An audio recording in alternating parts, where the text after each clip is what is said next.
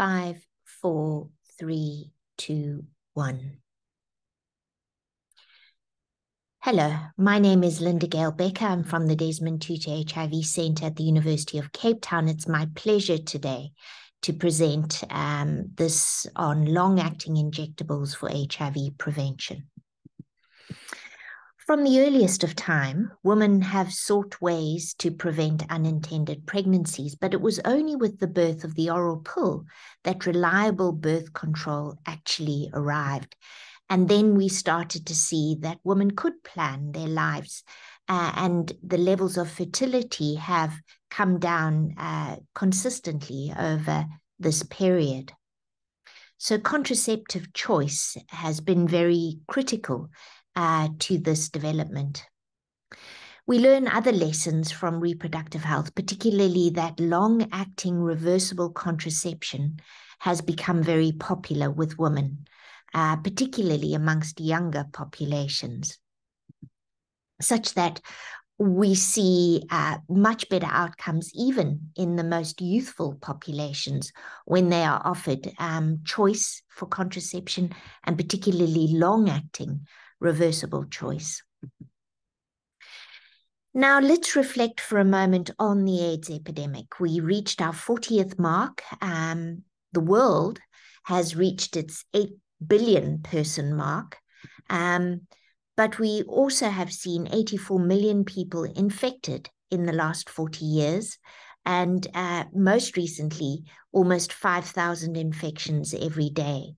This is, according to the latest UNAIDS report, way off track in terms of bringing the epidemic under control. Now, up until now, the notion has been that if we reached a level of treatment in the world, the models would show that we could then really impact prevention, because undetectable viral load means people are rendered uninfectious, and thereby we could then get secondary prevention and control. We know, however, that we have not reached these treatment levels yet across the world. And in 2020, we reached, instead of the 90, 84, 73, 66. So there are still around about 9 million people around the world to find, start, and suppress. And we've seen unequal gains across the world. And of course, we are now punting more than just 90, but really to try and get to a point where we leave no one behind.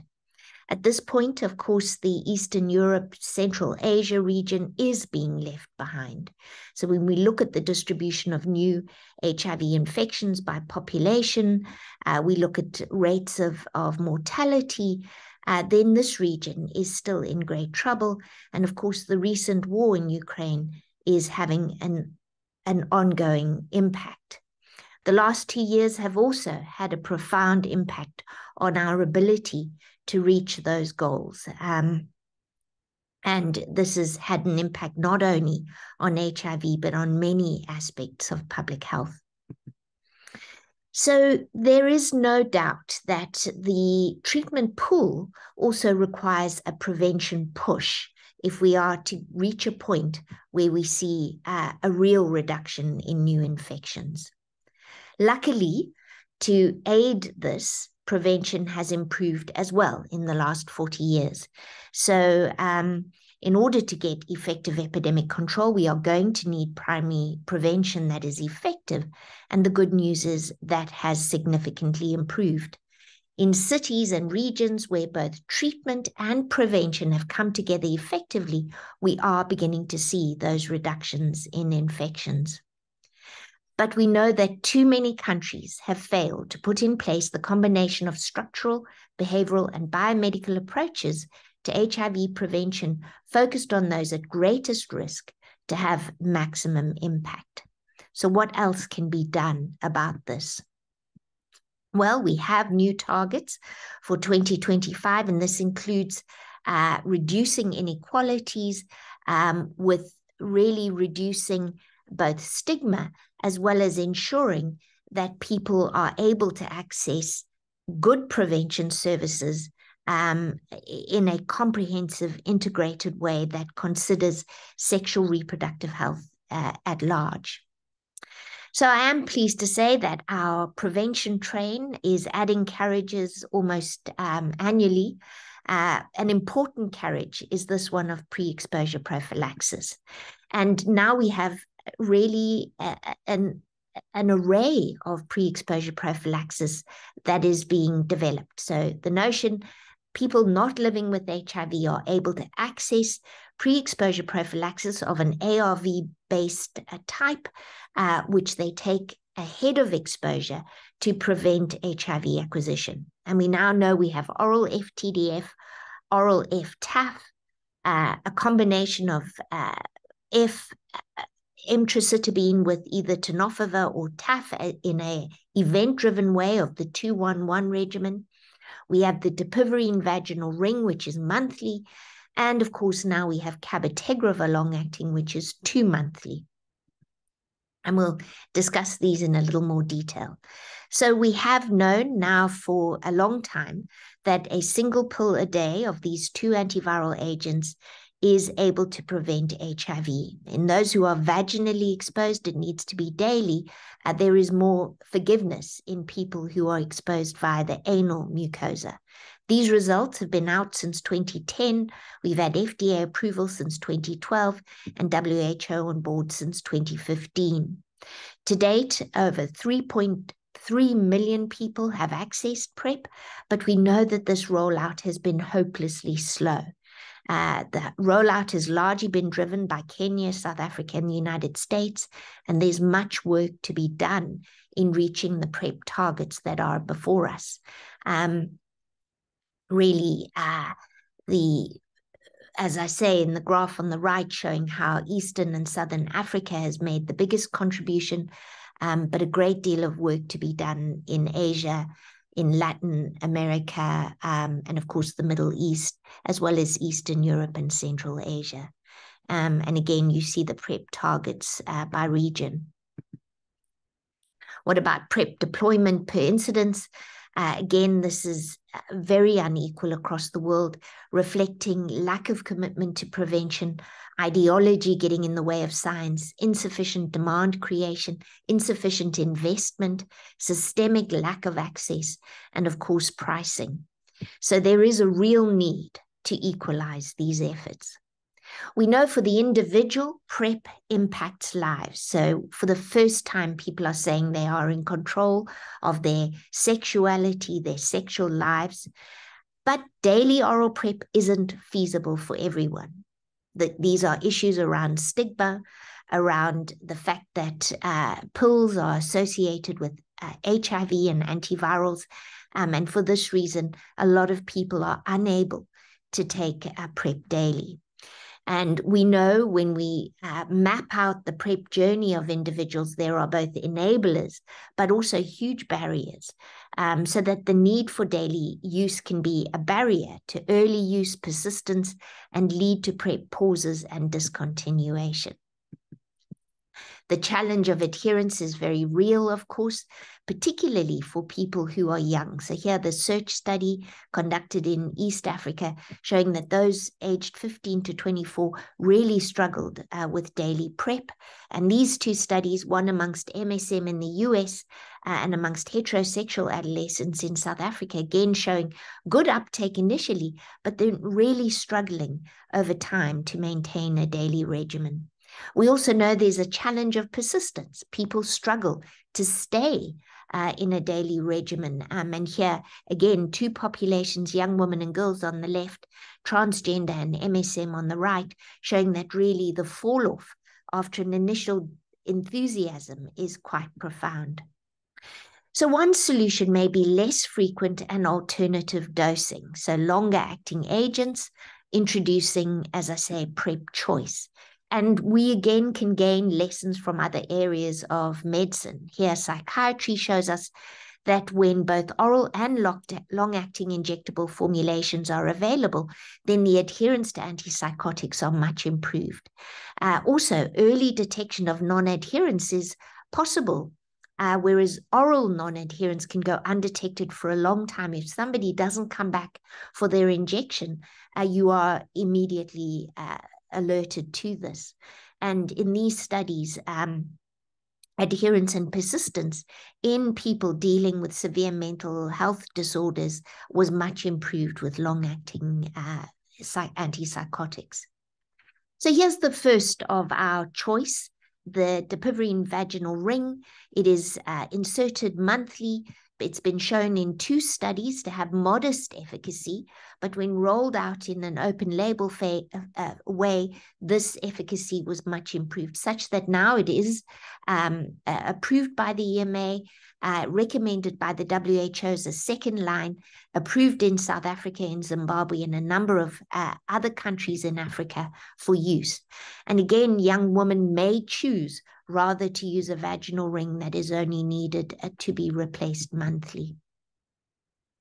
The vaginal ring also opens the opportunity for other multi-purpose technologies. And so this really is to alert you to the fact that these technologies are in development at the moment. The combination of contraception with HIV prevention, STI prevention with HIV prevention, opening up now through either oral pills or vaginal rings. And here you see the pipeline as it stands today. Very rich in terms of the vaginal ring, and you can go to this website, MPTS 101, to see how this development is going if you are interested. The first MPT is now under trial. It is the dual prevention pill. It will combine a 28-day co-formulated tablet of FTDF and oral contraception. And so this study has got off the ground, and we look forward to seeing the result. Of course, we can also combine different kinds of interventions. So oral PrEP with doxycycline STI PEP or DoxyPEP, now shown to be a real intervention. And this is a way to manage both STIs, chlamydia, trachoma, as well as HIV prevention. Now, what about an injectable? And here you see that young people feeling excited about a 2-monthly, but even wishing it was longer than 2 monthly, and we'll come back to that. But here is cabotegravir long-acting. So shown in 083 amongst men who have sex with men and transgender women, to have a significant reduction compared to oral PrEP. And in 084, the spectacular results of an 89% reduction in HIV acquisition amongst young women in Africa compared to oral PrEP. So this actually is now approved in South Africa, in Australia, in Zimbabwe, and in the US. And it was shown to be superior to oral PrEP because of this problem. So also here you see, although young men start well with their oral PrEP in the comparator arm, over time adherence falls off. What do we still have to understand with cabotegravir long-acting? Well, we have been worried about the very long tail, but it turns out that actually where some of the concern now lies is in being absolutely sure that people are indeed HIV negative when they start the long-acting injection. The reason here is if they are in a seroconversion phase of acute infection, the injection may mask the infection, covering up the fact that they actually have become infected. And this has led the FDA to approve cabotegravir long-acting for prevention, but only when used with antigen testing as the screen for HIV status. So this does add a level of complexity to have an antigen test. The label that has come through here for us in South Africa is not requiring that. Of course, we will wait to see what other countries do. But this is a significant piece of work that I think falls into implementation science that is required with cabotegravir long-acting. The other component, of course, of Cabernet is how much is it going to cost? And here's a modeling study out of South Africa showing that really, unless it is no more than twofold the cost of oral PrEP, it is not going to be cost effective. It certainly won't be affordable. So that is one aspect. There are other modeling studies that suggest that the local dynamics are very important. Reductions in HIV are likely to be driven by uptake and sustained use rather than how efficacious the agent is. And again, this modeling study to show that unless we take the intervention to scale, we aren't going to see the impact over time. So it's really important that that price comes down and that access is realized, and we can take the agent to scale across the world. So the price point, absolutely key. You can see now 4 countries around the world have approved this. Vive Healthcare, the developer, has handed the license over to the MPP Medicines Patent Pool, and we are going to have to see what that does to price. I will just draw your attention to this now quite old modeling study done by Rochelle Walensky as old as 2016, where she makes the point that oral daily PrEP should be expanded and optimized, and that oral long-acting PrEP will be very cost-effective, but may require novel financing mechanisms because there is going to be a price gap to begin with. So I think, a crystal ball early on to show us what probably is going to need to happen here, donor funding to enable the rollout of this agent. And this is my very simple model, which shows that we've got to bring costs down in order to get coverage up. And it's only when coverage is up that we begin to see scale up and then impact. What about other innovations in the pipeline? Well, let's first turn to long-acting injectables. Before I do that, I do want to just point out that islatravir was very much on all of our minds, the monthly pill.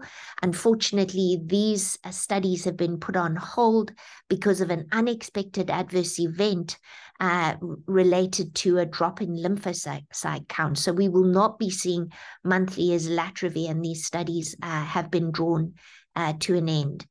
Luckily, it is not entirely off the cards yet that islatravir may be developed for the implant. It is continuing as a treatment pill in a lower concentration. And so let's hope that the implant may still come forward. There are other implants underway, TAF implant and cabotegravir, both going into implants for the future.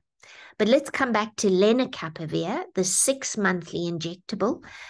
This is an antiretroviral for prevention that will only have to be taken twice a year. It is also being developed for treatment. As I say, 6-monthly, it's given subcutaneous, so there is a possibility of self-administration. It has a very high resistance barrier. It's a novel mechanism of action. It's a capsid inhibitor. The question will be what to pair it with for treatment, but obviously very important as a single drug agent for prevention. Studies are already underway, phase 3s. Here you see the design of the phase 3 woman study. It has 2 primary endpoints. The comparator arm is FTDF and FTAF. So we'll be able to see whether FTAF is possible in women. This has not yet been proven. And here the counterfactual is the background HIV incidence. So an interesting design that the FDA has allowed. Similar kind of design in the men and transgender women, and gender non-binary study. The combination here, FTDF with a background endpoint of just HIV incidence. Let's now look at broadly neutralizing antibodies. This is another very important aspect in development underway. The first BNAB shown to have a PrEP type indication has been VRC01. These are broadly neutralizing antibodies infused as a solution, and this importantly showing proof of concept.